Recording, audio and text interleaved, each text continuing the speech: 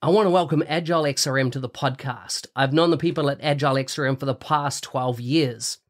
I've seen how their business process management tool can add massive value to complex organizational processes in sectors such as finance and government. If you have complex processes or a need for dialogues on the Power Platform or Dynamics 365, take a look at how this BPM tool can add value. You can find them at agilexrm.com or check out the show notes for more details.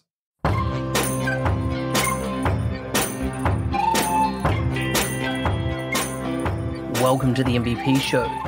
My intention is that you listen to the stories of these MVP guests and are inspired to become an MVP and bring value to the world through your skills. If you have not checked it out already, I do a YouTube series called How to Become an MVP. The link is in the show notes. With that, let's get on with the show. Today's guest is all the way from Ontario, Canada. He works as an associate director and Power Platform practice lead. He's currently in his fifth year, going on sixth as an MVP. He's the author of a book called Agile Office 365. You can find him on Twitter at H Croitoru. Welcome to the show, Haniel Croitoru. Thank you. Did I pronounce everything right? You did. Wow, very good, very good. Yes, not too Most bad. People usually just completely batter up my first name, my last name. At which point it's like, just call me whatever. call me hey or yo or whatever you want. I love it. So tell me, what's your story? What's my story? What's my MVP story? Where did you come from? Tell us a bit about things that are not related to MVP, not related to tech, but tell me about, your work, your fun, your play, your family, those type of things. That's a big one.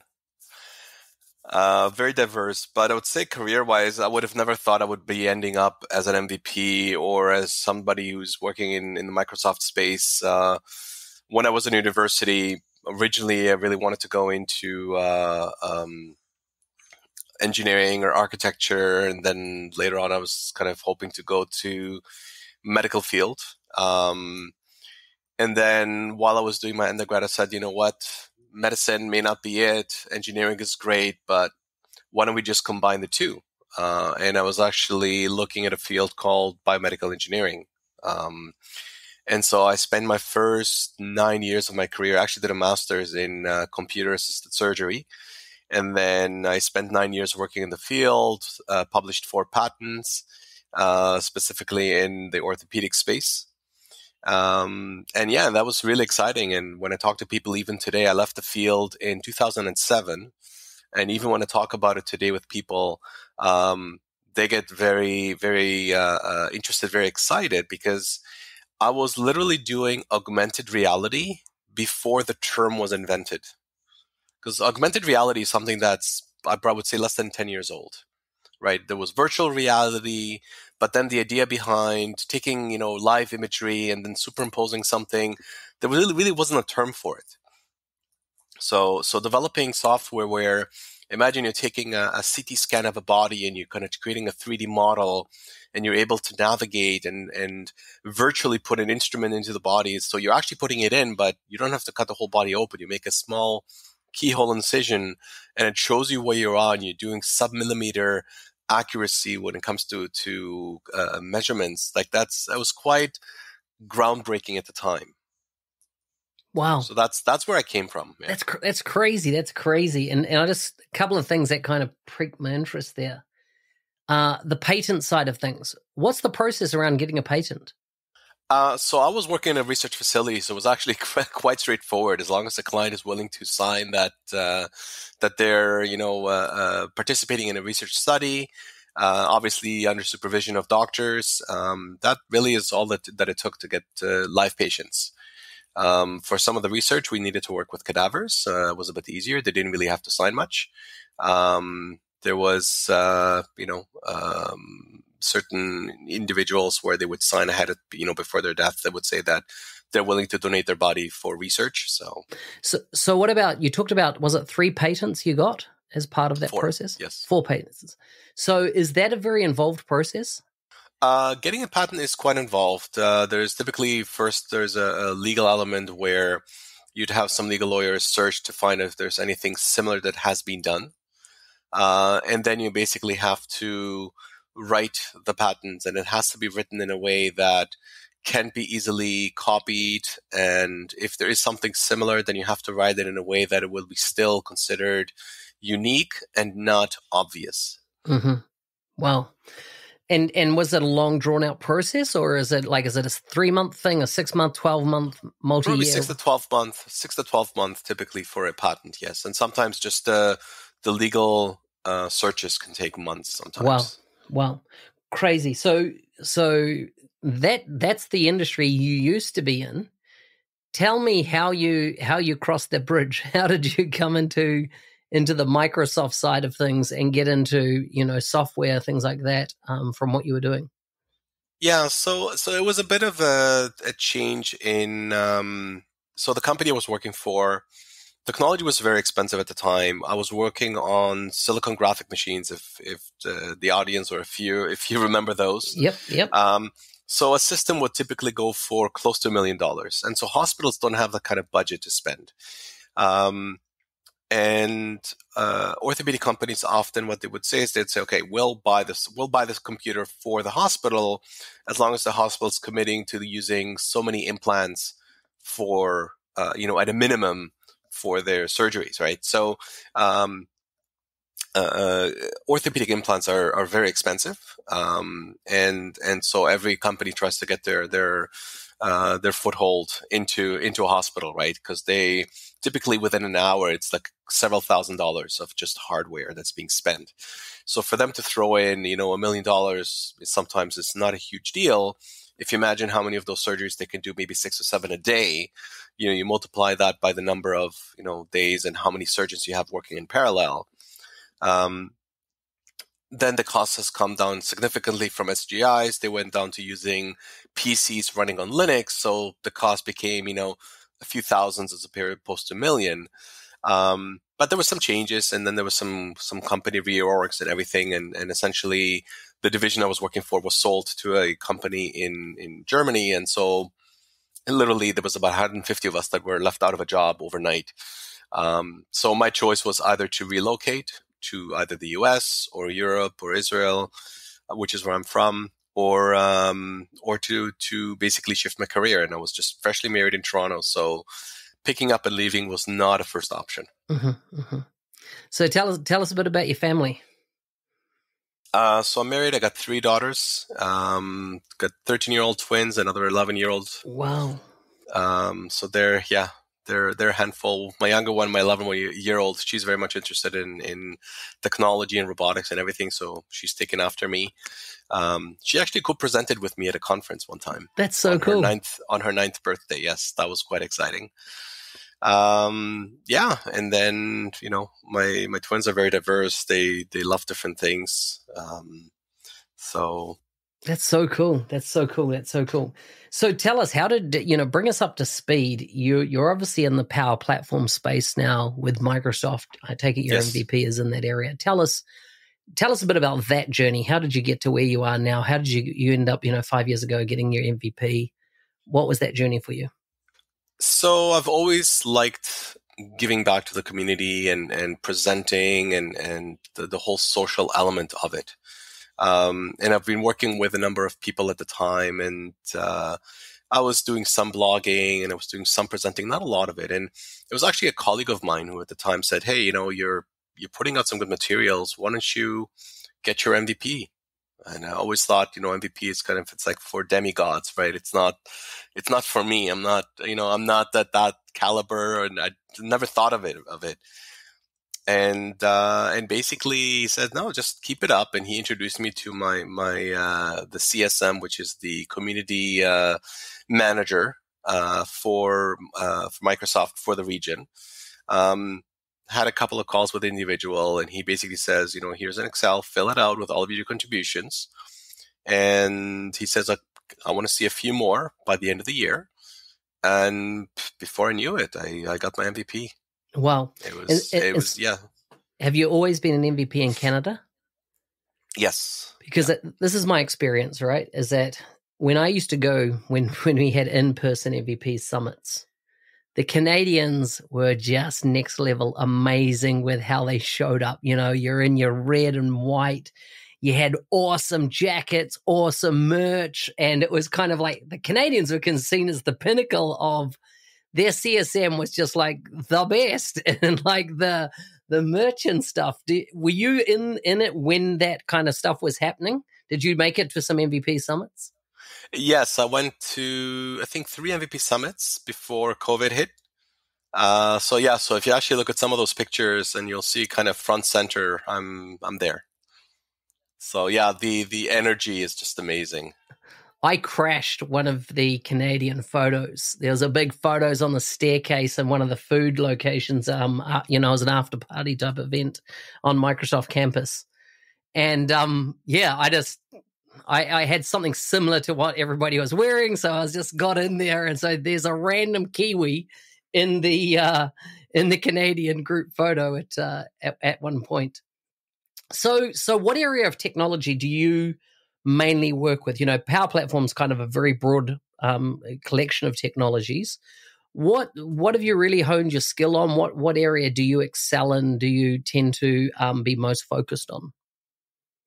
So of the Power Platform, I spend most of my time in Power Automate and Power Apps.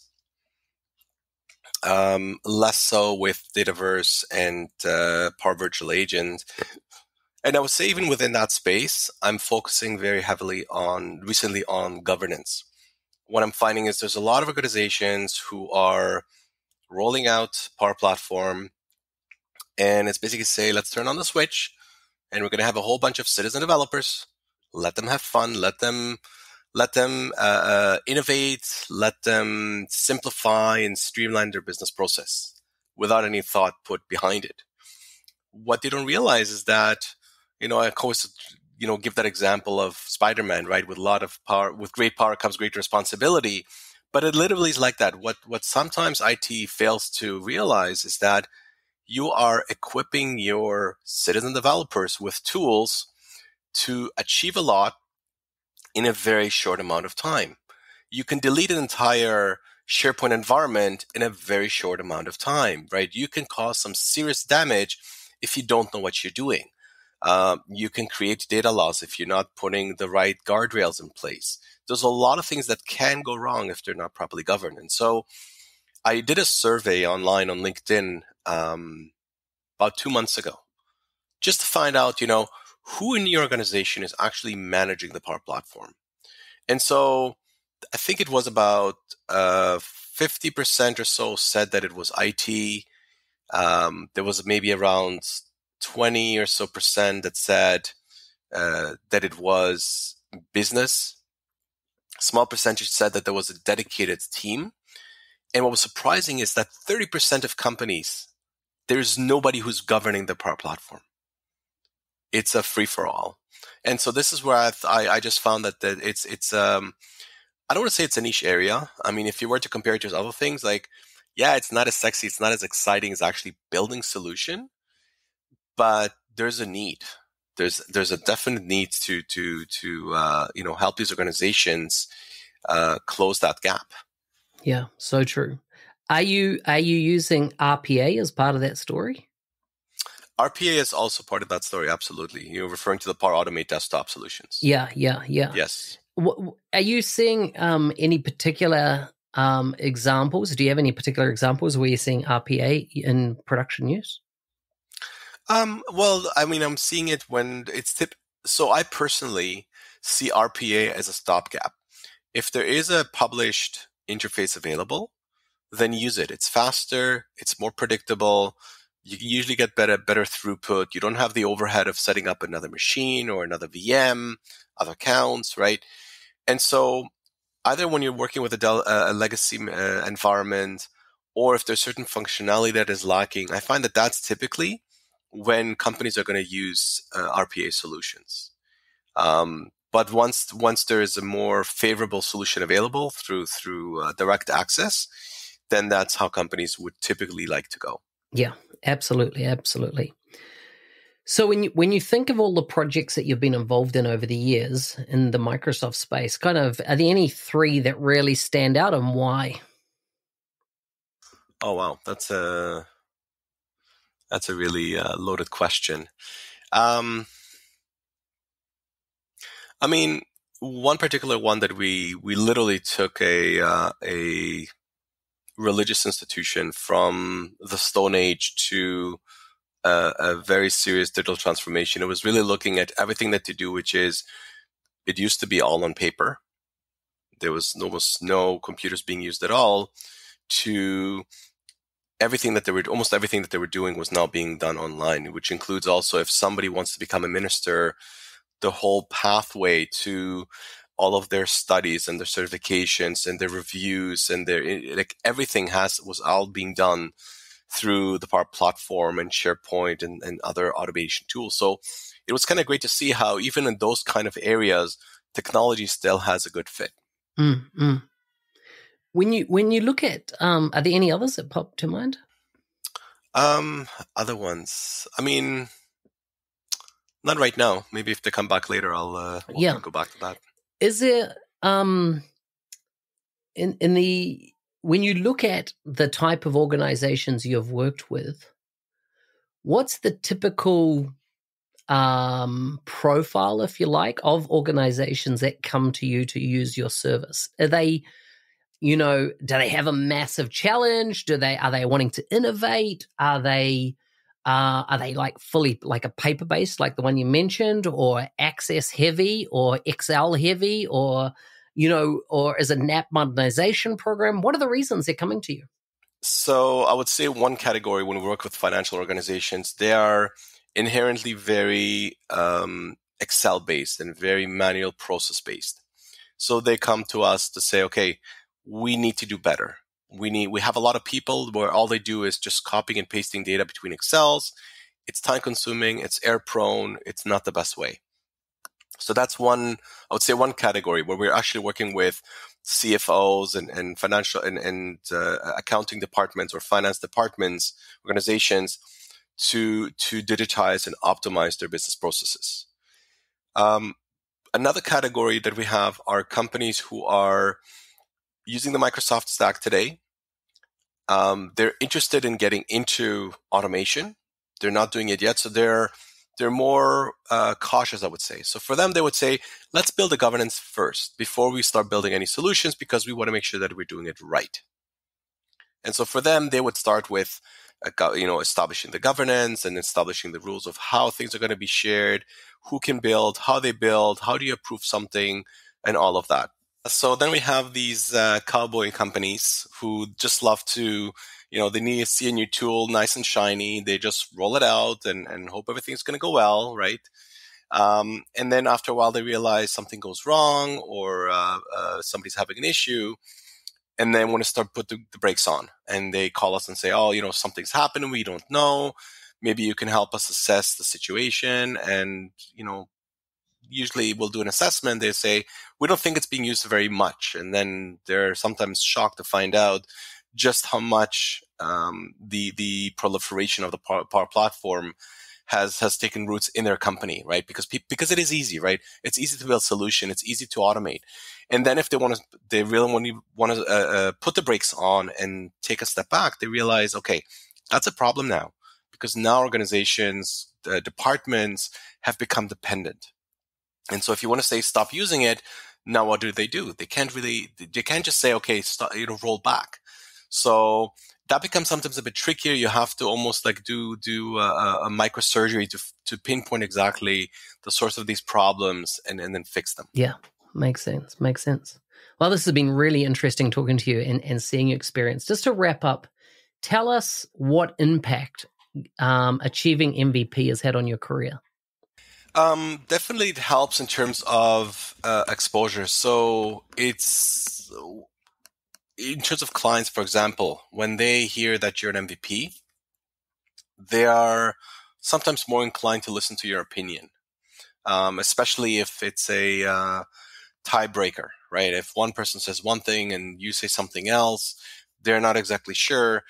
Having that MVP gives you the advantage, not always, right? But it does sometimes give you an advantage as somebody who has more in-depth knowledge, who's better connected with the Microsoft team, right? So while as an MVP, I cannot tell you certain information that Microsoft tells me, I can guide you in a certain directions, right? So as a client, for example, as recent as 2 years ago, I could guide clients who said, okay, we want to do this, this big custom solution on Skype. It's like, maybe you look at Teams instead, right? Without calling it out until it was actually announced.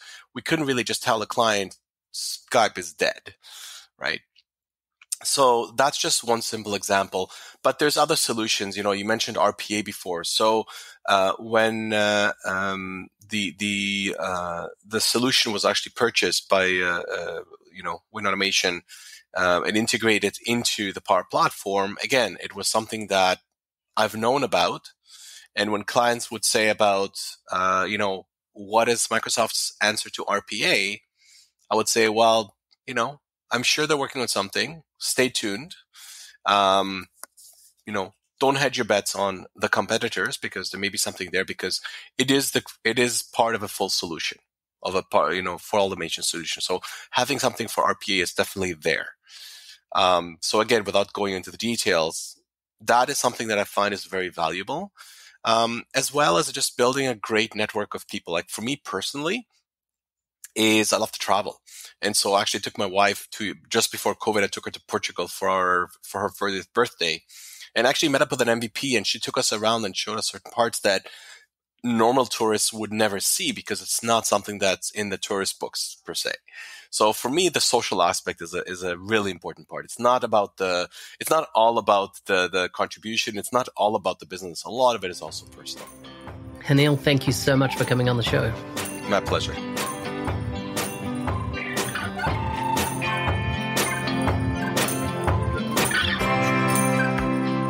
Hey, thanks for listening. I'm your host, Business Application MVP Mark Smith, otherwise known as the NZ365 Guy. If you like the show and want to be a supporter, check out buymeacoffee.com/NZ365 Guy. Thanks again, and see you next time.